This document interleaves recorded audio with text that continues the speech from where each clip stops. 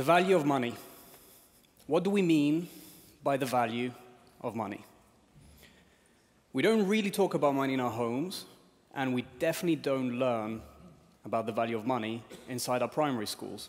In fact, I think that as kids we're supposed to maybe just get it by osmosis, and then as adults we're supposed to just be good with money until we realize that we are not. But we know that understanding the value of money is important because we depend on money in our everyday lives. In fact, we use money 24/7. We use it to eat, we use it for transportation, we use it for communication, we use it for data, to access information. And whether your ride into work looks like this, or whether you get your lunch from somewhere that looks like this, we use money to access the most basic of civilized human activities. But there's more to money. Actually, because of our constant interaction with it, our relationship with money really does define our own identity. And by choosing how we acquire money and how we spend it and what we spend it on, it even shapes our moral compass and directs it. So it would seem natural that we would prioritize learning about money in our education system, especially since we also know from our friend Simon, who spoke earlier, that human behaviors are shaped within us by the time we're age 7, and research has shown that good and bad financial habits are formed for the rest of our lives by the time that we're 7 years old. But what's more is that money is changing fast. In my own generation, I've seen money go from paper to plastic to code. When I grew up, money was something that I could hold. I could touch it, I could hear it, I could even taste it. But I don't recommend licking coins. And I learned something about it with one of these, a piggy bank. But today, money actually looks like this.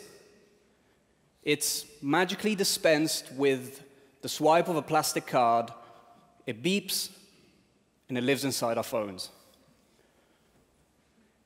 Our kids are growing up in the age of Minecraft, YouTube, Netflix, Snapchat, and the rise of digital currencies, such as those inside games like Fortnite or Roblox, to those that live on blockchain like Bitcoin, Ethereum, or Wallow, means that whether we're comfortable with it or not, or whether we really believe in it or not, money is changing. And when it comes to talking about money with our children today, there's a disconnect. Now, why am I telling you this? Because, like Simon, I also experiment on my own children. This is Alex, age 5, and Rocky, age 1. And 2 years ago, I wanted to find a way to introduce my kids to money in a world where money looks vastly different to when I grew up in. And for the last 2 years, I've had the privilege of working with a great group of people in London to create something called Pigsby, which is a new way for families to manage pocket money and teach kids age 6 and up how to earn, how to save, and how to spend money in a digital world. Now, here's one we made earlier, as they say. And the reason I did all of this is because I think that we need a new way to future-proof the value of money. And one of the things that I had to do when I started on this journey was really truly understand, what does the value of money mean? Does understanding the value of money mean this? Stock markets, foreign exchanges, trading, or maybe it means this. Understanding that work equals money and that's how we get it. Or maybe it's about luxuries. Is it about the things that we own? Is it about accumulating stuff? Is understanding the value of money about wealth? Or is it about what we can achieve as individuals and as a collective. And like anybody who's looking forward, I knew that I had to start my journey by looking backwards. And I thought that maybe some of the answers to the future of financial education could be found in our past, or at the very least, my own past. So I decided to give my mum a ring and discover what it was like for her to learn about money almost half a century ago. And to my mum who's watching this, I apologize if there are things that will embarrass you here. Now, my mum grew up in 1950s Italy, Milan. The circulating currency was the Italian lira. Things were much simpler then. This up there is my mum with her 4 brothers and sisters. And 5 lira back then afforded you a small ice cream, while 10 of them a big one, which my mum and her sister bought on the way back from school whenever they could afford one. And each of the brothers and sisters had chores around the house for which they earned a little bit of pocket money. And my mum's particular hustle, being the oldest daughter, was ironing shirts for Granddad. And each of the kids saved money inside a tin can which was provided to them courtesy of the local bank. And the first thing that she remembers buying with the money that she saved was a hula hoop. The Fitbit of the 20th century, which she bought with her brothers and sisters as a collective who all pitched in to buy this toy. And as the kids grew older and became teenagers, they all started getting interested in music, and instead of buying hula hoops, they started buying records. And while I know that you all know who these guys up here are, what all of you don't know is that George Harrison was, in fact, my mom's teenage crush. And according to her, at the time, her boyfriend. And the first record that the kids brought home, much to my grandma's horror, was Twist and Shout. And there was a lot of drama with grandma and grandpa over the leg shake move dance that they had to do to the song. And you don't want to know what happened when they brought home an Elvis record. But the grandparents survived, and my mom's need to decode the love letters from the Beatles that they were writing to her flourished into a keen interest in languages. And the one thing that she lived and worked for as a young woman out of university was, in fact, traveling. After securing a top job at a publisher in Milan, earning 800,000 lira a month translating books from Russian to Italian, and 5,000 lira per hour per lesson teaching Italian to foreigners, she earned enough money to buy herself a car, a Citroën DS, which she utilized to travel all over Europe, across the Alps, into France, Spain, England, and one spring, even across Germany, through the Iron Curtain, onto Moscow, to see the gilded domes of the Kremlin that she'd read so much about. Traveling and languages remained one of my mom's lifelong passions, which she eventually shared with my dad, who, for the avoidance of doubt, is not George Harrison, but was in fact one of her students. And to this day, my dad's Italian is still questionable. But I am here. And when I asked my mom what the value of money meant to her 50 years ago, the answer was that it meant freedom.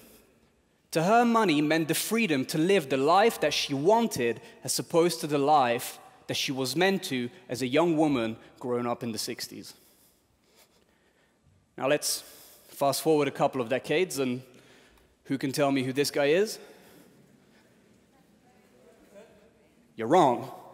That's my teenage sister's boyfriend. And of course, Kurt Cobain. But, I grew up in the late 90s. I am a millennial. You have heard of my kind. There are many of you in the audience, which means that, we can all be found hanging around TED Talks. And while I don't remember exactly what my piggy bank looked like, I do remember that I had one because I have memories of tipping the coins over on the carpet and piling them up, counting them over and over again, dreaming about all of the toys and all of the games that I could buy with them. And while we didn't get paid for chores in my house, we just had to help because we had to, my sister and I were nevertheless encouraged to cultivate an entrepreneurial mindset and find ways that we could earn money. So at age 7, after learning how to use a tape recorder, I created a radio show called Radio Philo, reporting on household events.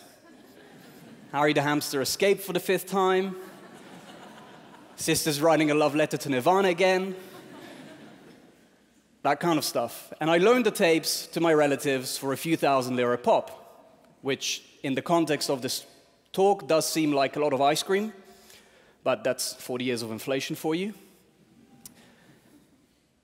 But the one memory that I have and that I cherish, which I regard as an almost religious experience, up there with seeing the film Total Recall for the first time,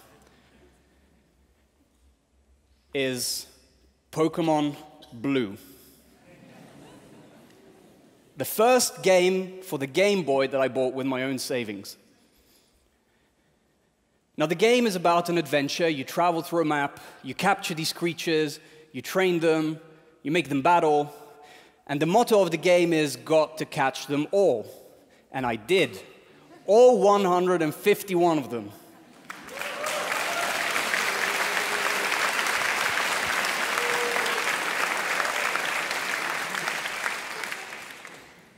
I discovered every secret, every hack, and every glitch inside that game. I reached total mastery.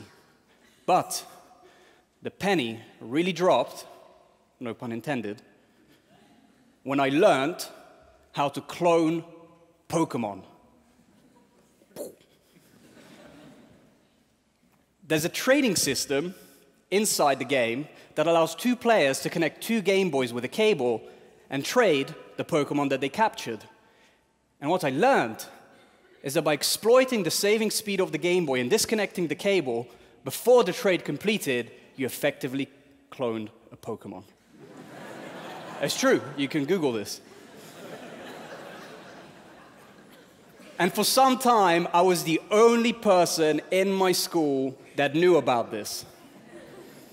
So for 2 solid weeks, I charged my school friends 5,000 lira pop to take their Game Boy home with me, stay up all night cloning, and return them a cartridge with a full set of Pokemons the morning after.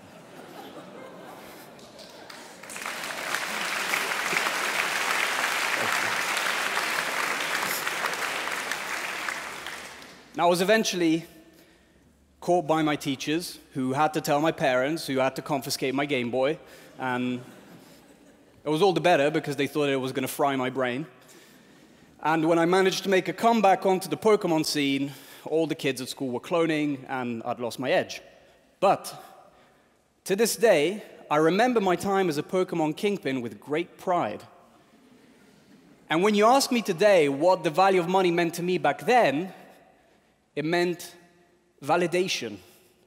It meant validation that mastery over something that I was so passionate about and that I truly loved was not just valuable to me, but to other people as well. And when I think about my time as a child, the mastery over a subject, but the interest over play that I had is what then allowed me to create my own identity around money, not only as a creator, but also as an entrepreneur. There are $5 billion that change hands within a family nucleus every week in countries like South Korea, the United States, Japan, and Europe. Much more when you start counting countries like China, continents like South America, Africa, and other parts of Asia, for things like chores, tooth fairies, gifts, presents, allowances. I like to call these piggy banking moments. These are the precious interactions between grown-ups and children that allows children to learn and to experience money in a way that allows them to create their own identity around it. And while some of you in the audience may think that my mother was particularly progressive for her time, or I was unique in my entrepreneurial endeavors, my point is that every one of us in the audience, I'm willing to bet, has their own version of these stories. The lemonade stands, the paper routes, and helping our kids understand the value of money is about helping them create these memories as well. My wife and I, we don't own a motorized vehicle. If I want to get somewhere, I just pull on my phone, a car picks me up and takes me where I need to go. It took my mom 3 years to save enough money to put a down payment for a car, and today I can travel to Moscow and back for the same price of an Italian lesson back then. And by the time my kids are going to have to drive and travel, I'm willing to bet that they won't need to. Cars will drive themselves. Music is changing as well. We don't own records anymore. We just pay for subscription to streaming services. And the video game industry and the movie industry are all going the same way. There won't be any cartridges, there won't be any cables to trade and play with. That's already a thing of the past. The economy that our kids are going to be growing up in is not going to be based around ownership, it's going to be based around sharing. It's not going to be centered around acquiring, it's going to be centered around experiencing. And so it's not just the format of money that is changing, but the things that we use it for and how we spend it that is changing as well.